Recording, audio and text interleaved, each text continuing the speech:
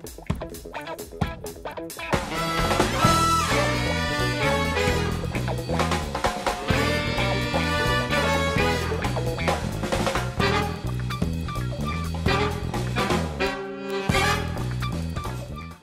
guys! Welcome to another vlog.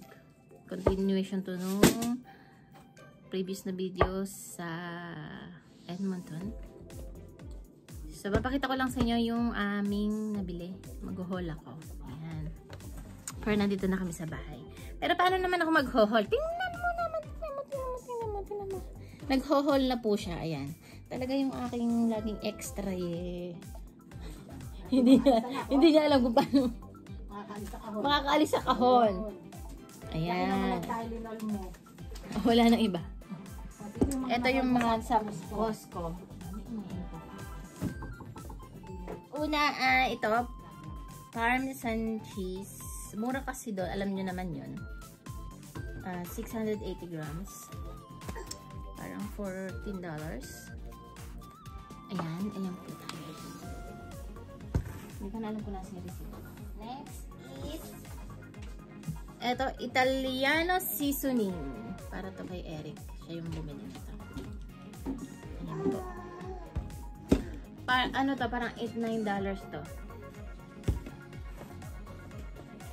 Okay, bumili kami ng saging. Ayan. Dalawa siya. Kasi $1.99 lang isang ganito. Ayan po. And then, itong Aveeno na lotion siya. Dalawa, $14.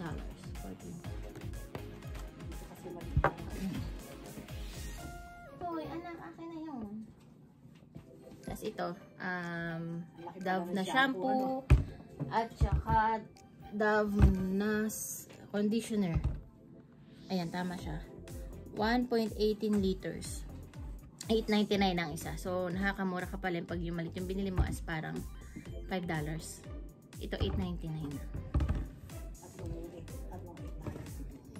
Hindi lang, ano? Baka apat na lang. Tapos, ito yung Downy Unstoppable. Mahal to talaga. Pero na doon is $14 din. Ayan. Ano to? Fabric conditioner. Ayan. Ang bango to. Tapos, ito para kay Manny. Yung mixed nuts. 1.3 kilogram siya. Ano to? $11. So, ayan po. Asan na siya? Then, ito, Tylenol. Para, effective daw to ngayong COVID. Ito daw yung gamot na dapat inumin. Ano siya? $390. $23. Ano naman yung expiration niya? 2 years. Okay lang. Naku po, ayaw ka naman sa uwi.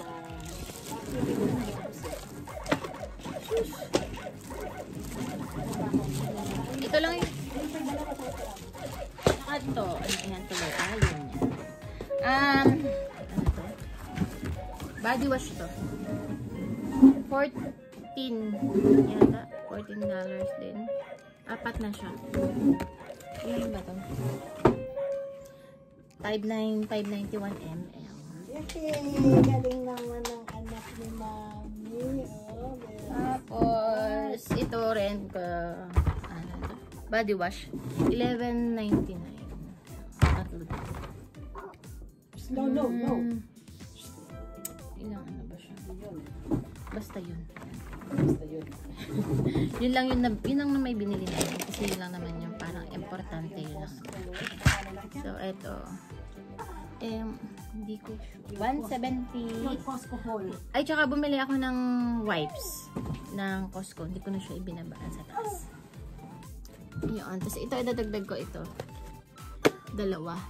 $30.99. Sa ano ko naman ito nabili? Sa Lucky Supermarket. Ano to? Yung straw siya. Na may, pag inilagay mo siya sa milk, sinip-sip mo, maglalasang chocolate, strawberry, ano pa iba? Chocolate, strawberry, cookies and cream, and marshmallow. Yung unang natikman namin to, binigay ito ni Che. So, nakita ko sa TNT. So, bumili ako ng 2 box. Para sa mga bata. At sa mga nagpipiling bata. Hi! Nakatungtong na sa box. Talagang malikot ka bata. Okay. Yun naman sa IKEA. Eto. Ito siya. Ano to? Upo. Sa upuan to. Tawag dito. Cushion sa upuan. 2 binili ko. $7.99. Ayan. Ito, pang decoration. Pang decorate. $3.99 siya. Naisipan ni Dion itao. Ito naman ay baso. 6 siya. Parang $6. $6 ba yun? O, basta ganun. $6. 6 na piraso. Clear. Clear siya na baso. Anda pa may itao. Naman kasi ganun.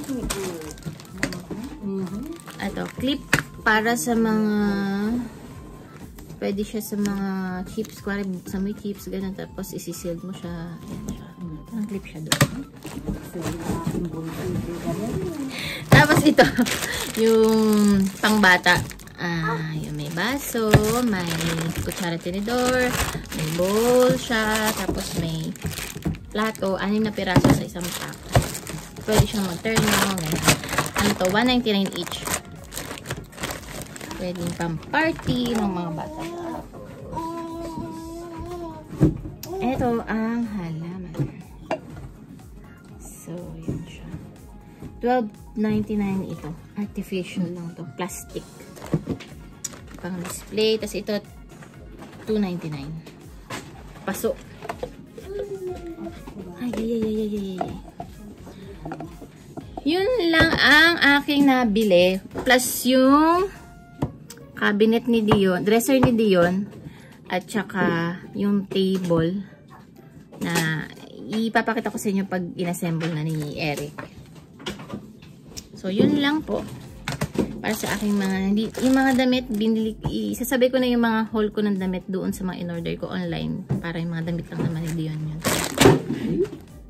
So, yun lang po for today. Nandito na kami sa bahay. After 4.5 hours. Parang umalis kami doon alas 12. Yun lang. Yan o, anak ko. Enjoy naman at pagod. Ayan. Pero happy. Pero yung isang batang manok makulit, hindi siya pagod. Siyempre. Lakad pa ng lakad hanggang ngayon. Ayan. Ay, anak, hindi pwedeng umakit ng ganyan. Ito pa pala. May binili kaming helmet para kay Liam pag nagbabike siya. Ayan. Ito daw gusto niya, shark, sa Toys R Us. Plus yung controller na binili namin sa Walmart. Kasi nasira na yung controller ng Xbox. Oh, tapos na. Diyan. Hold shark.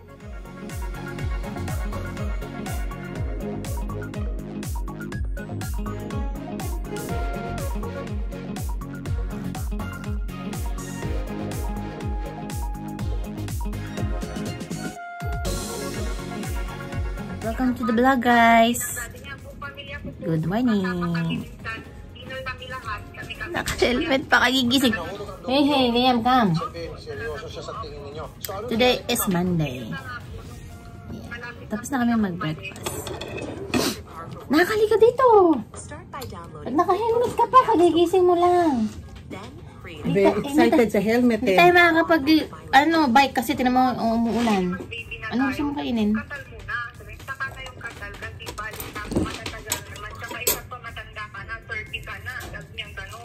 Napapayag ko kayo Ano gusto mo kainin? sinabi at request hanggang sa kayo Ano gusto mo kainin? Happy tayo. So namapunti siya po kayo, ngayon bigla na mo siya nagtago. Gusto mo corn dog, cereal, ano? Ay, baka yung gatas expired na. Ano? Oh! You say hi! Magdidilig tayo ng aking mga mumunting halaman. Kasi 2 araw tayong wala. Baka sila ay nalulungkot na. O ayan, patay na sila yata. TikTok! Kamusta kayo mga halaman kung patay na? Yan. Tapos, lagyan natin dito. Yan.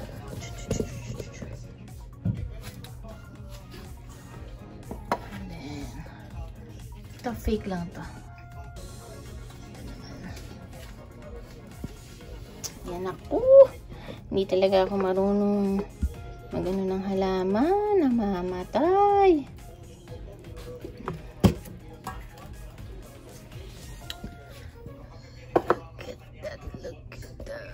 Guys, dahil wala tayo kahapon, weekend, hindi ako nakapaglinis. So, maglilinis tayo ngayon. Pero hindi ko na i-video yun. May papakita pala ako sa inyo. So, yan na parang blinds na bilhin namin yung kahapon. $6 ang isang ganon.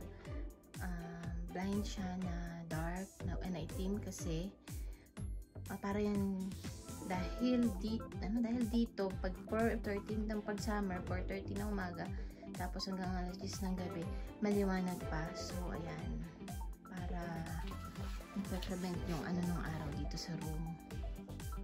Kasi minsan nagigising kami sa sa liwanag ganun. So ayan, kinabit ko kahapon, hindi ko na siya na-film. So yan lang. Pero papel siya.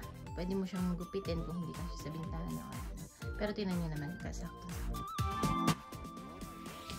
Sa parting ito ay nag-start na po kaming i-assemble yung table at saka yung dresser ni Dion. Nakita nyo naman ang aking full support. Kasi ako ang kanyang consultant. So yung dresser na yan, nakita nyo naman na binili namin kasi nga si Dion, alam mo naman ang mga bata, pag yung mga age na ganun, nag-explore sila, tinatanggalan niya yung mga damit niya. So, kailangan na nating i-sealed para hindi tayo laging ayos ng ayos. Pero okay lang naman. Ayan, yung pangalawa is yung dresser. Ginawa ko ng time-lapse kasi mas mahaba ang gugugulin nating oras kung regular na yung gagawin natin. Pinabilis natin para matapos agad.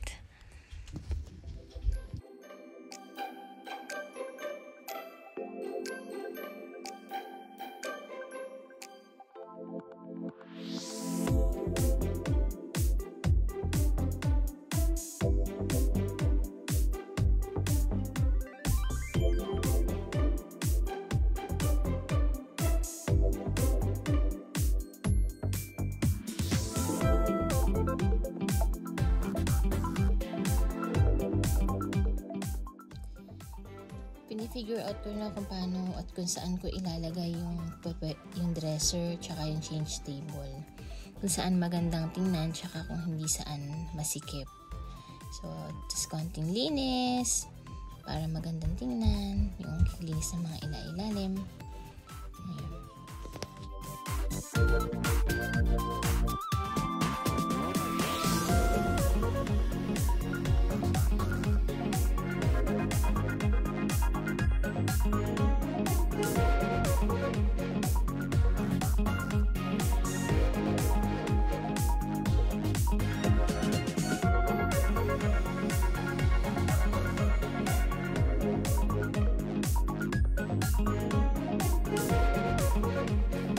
Pag nagre-rearrange ako ng mga gamit namin sa bahay, mga furniture, nawawala ang stress ko.